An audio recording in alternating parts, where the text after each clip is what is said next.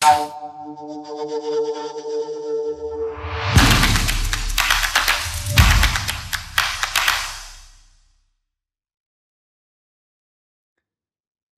everyone.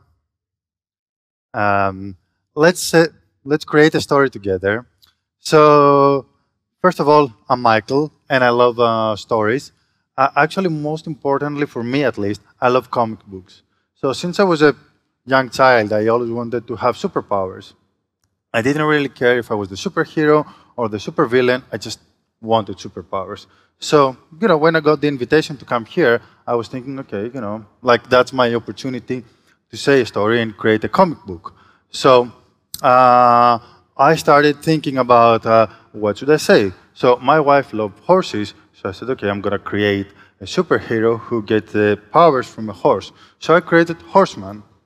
And obviously, one thing you need to know about me, because I'm a technologist, I'm really bad at drawing or creating stories. I just code. So I went to my friend, artificial intelligence. From now on, I'm gonna use the term AI. And I said, okay, we're gonna do something nice together. So I went to AI and I said, okay, let's create our first comic book about Horseman. So those are the keywords I started using because I want to create a comic stripe with a rescue scene. And because I like the Lucky Luke style, I said, okay, let's give it a try. And this is what we created together. Actually, most of the work was done by AI. Like, isn't it amazing? So after I created a full story of it, I said, perfect. What if I play a little bit more? So I said, what if I take the scene and I move it to a Skyfi future and see how this is going to look like? So this is what we created together. So I said, wow, that's really good. So without me being able to create comic books, I created two variations. I created whole stories. Actually, I created way, way, way more as I was playing with it. And I said, okay, that's perfect. Like, I managed to do something that I wasn't able. But let's focus a little bit on Horseman. So Horseman has the amazing ability to come from Athens to Patra in 4 to 5 hours running. That's amazing, right? Like, that's amazing. But I managed to come with a car in just a couple of hours. More interestingly, to come to this talk, I had to fly from Ireland in less than a day. So, I don't have any superpowers, but Horseman would need more than a week to come from Ireland running. So, what's special about me? Do I have something that is unique on me, or I just use the plane and a car? So, from the invention of the wheel, as species, as humanity, what we've been doing is that we can go longer, faster, carrying more weight. So is that it? We can just go faster to places, or we have more superpowers. So, you guessed it right, we have way, way more superpowers. We can grow a lot of food, we can build skyscrapers, we can cure ourselves, and we can do way, way, way more amazing things. But does this stop there? Like, is that it? Did we discover all the superpowers that we could get? The answer is no. Actually, I'm really amazed about what's coming. So, first of all, quantum computing is a new technology that we've been talking about for decades, and it's going to revolutionize a lot of computing. I'm going to refer to that a little bit later. So, the next technology that I'm going to speak a little bit is metaverse. Actually, I see a lot of you here are young audience, so I'm sure you're playing online games, MMORPGs, whatever. And that's the type of metaverse, but metaverse can do way, way more things. Virtual reality, augmented reality, hybrid realities. So another technology I wanted to mention here, even though it's not so appealing, is Web3.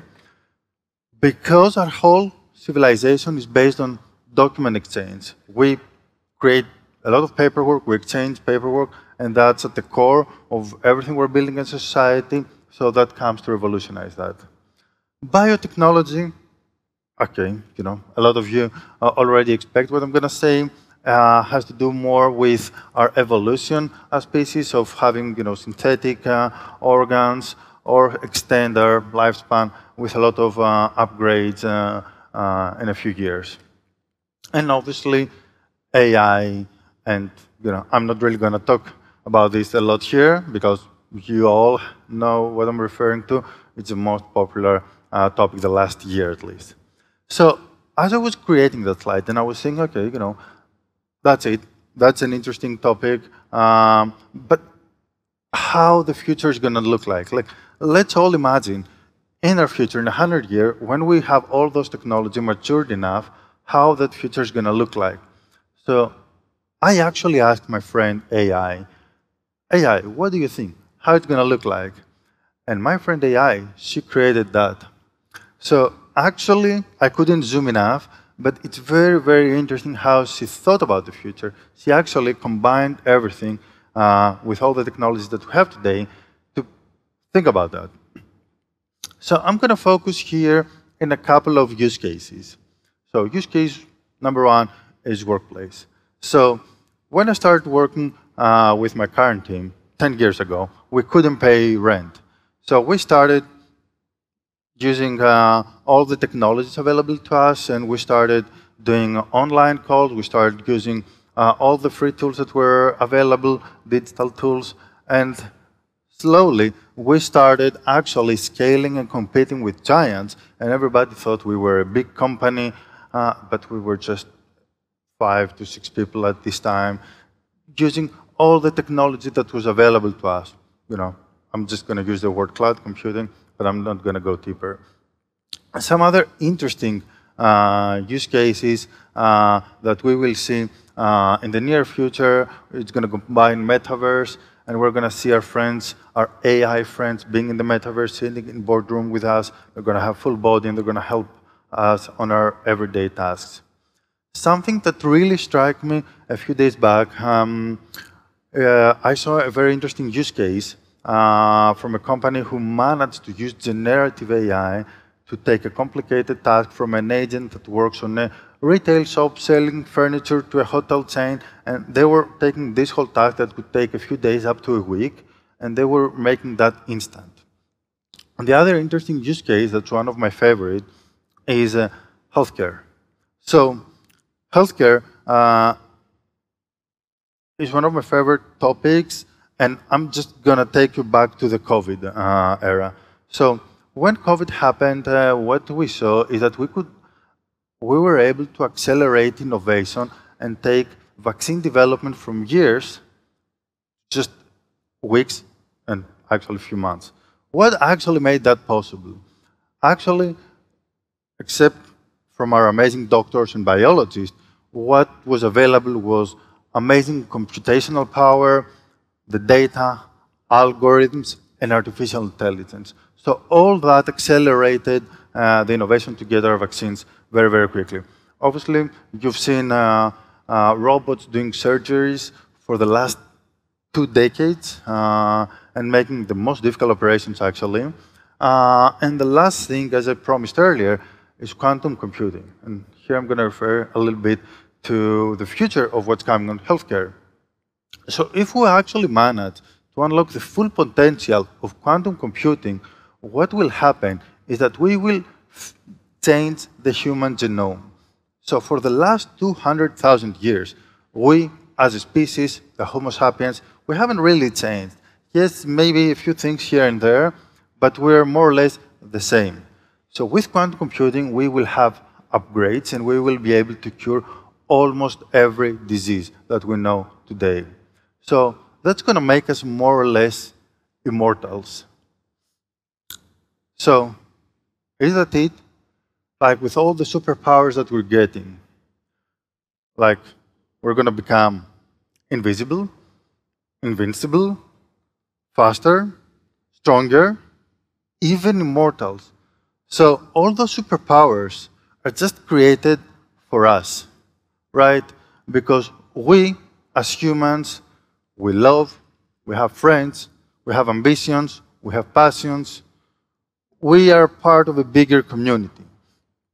So all the superpowers are only relevant for humans. They don't exist outside of us. And for me, that's very, very interesting. And I cannot stop myself by thinking about how,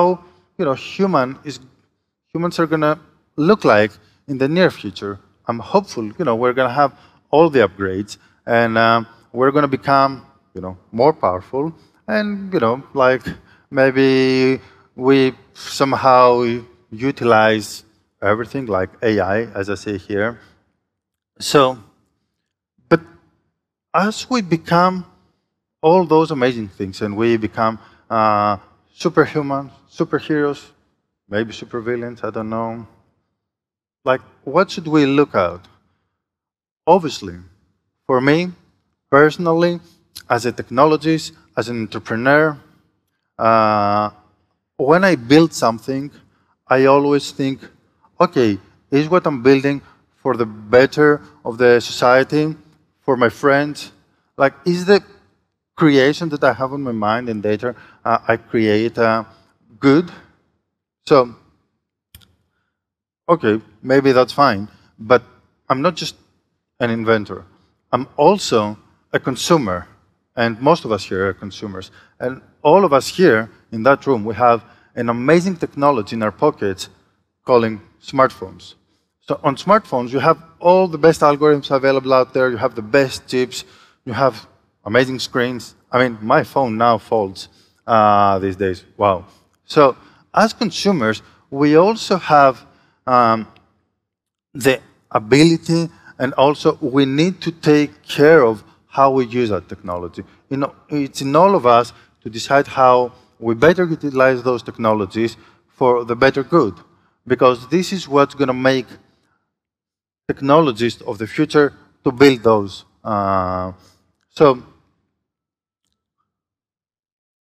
I want to remind everybody that today we're speaking about superpowers. Superpowers that are available to all of us.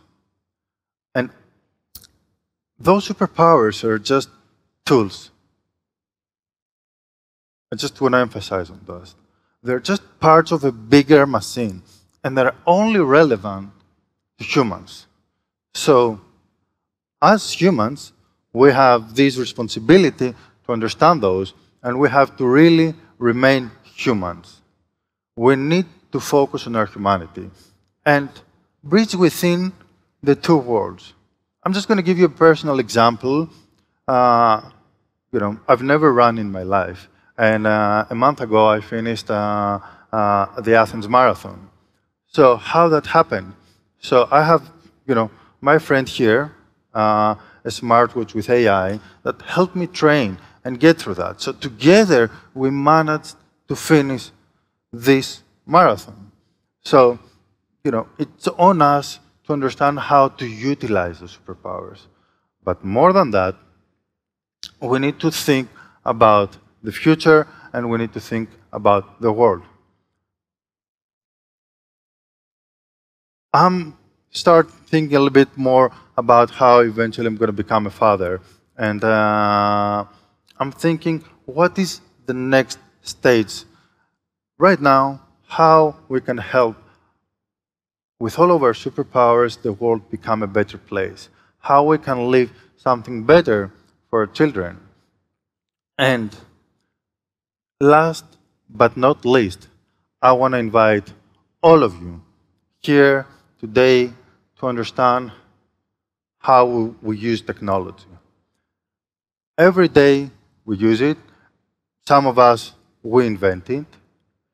And we always need to think, is it for the better good? Thank you very much.